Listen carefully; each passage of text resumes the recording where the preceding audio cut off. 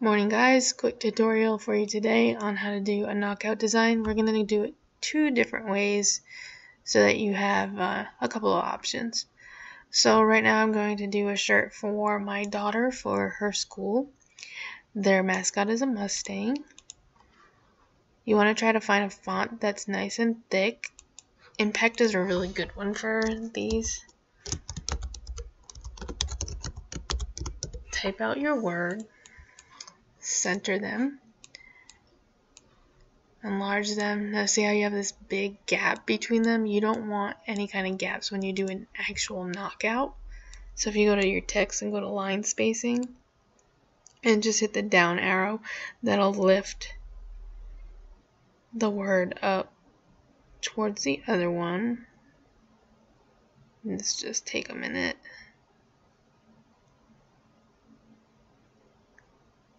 Almost there.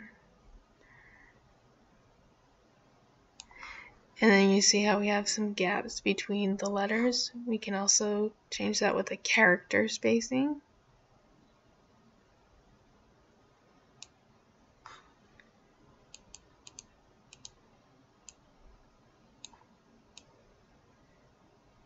And once you're happy with all the spacing, you want to take your main image and make sure it's in the front. So we right click it and bring to front. And I've just colored it a different color so that you can see it a little better. And then size it and place it in the letters how you see fit.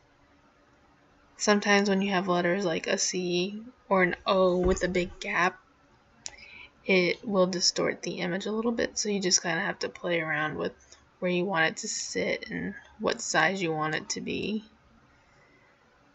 So that looks like it'll be fine. Now you group this so that it stays together. And then you do a copy and a paste. Now with your first one, you're going to go to your modified window and hit subtract.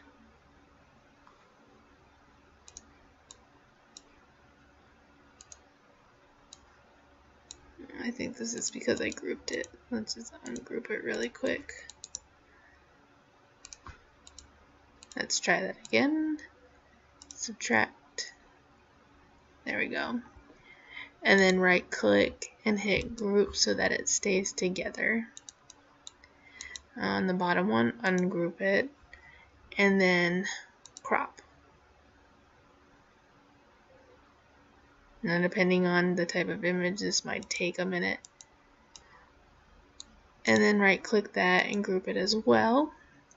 Now her school colors are blue and yellow, so we'll make the Mustang yellow and the font blue. Now you can see nice and easy in here that the horse is cut out. And we just line that up on the cut lines and it sits in there. Now if you want to see what it looks like without the cut lines, you just go to the line color window and hit the marked one here that's clear. And I'm just going to group it so it moves as one. And you could see the Mustang inside the word branch Mustangs. And we'll pull that over to the side for a moment. And we'll bring in this other one. So this time I'm going to do an offset. Oops, not a trace and offset. On the Mustang.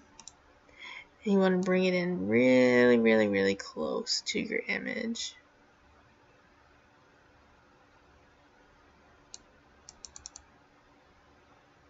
So we're going to do about a 1. We'll do 0, 6, 0. That looks good.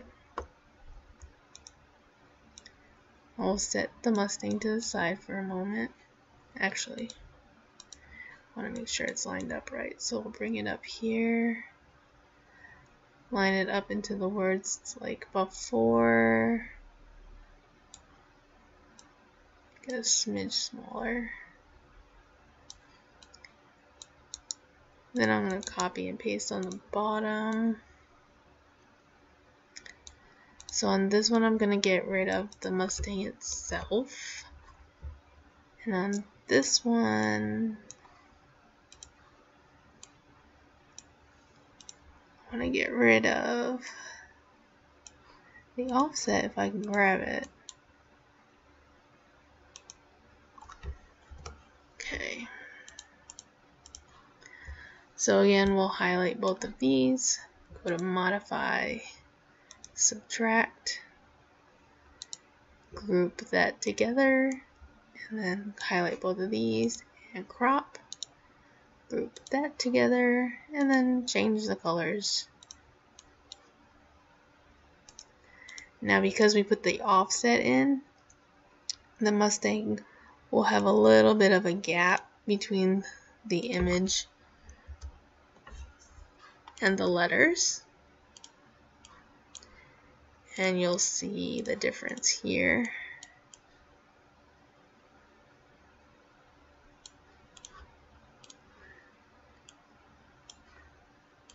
So this one bumps right up against the lettering, and this one has that light gap between it.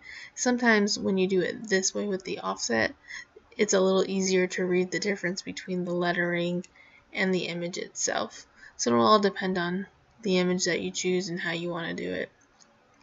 And that is how you do an actual knockout. If you have any questions, feel free to leave a comment. Thanks for watching.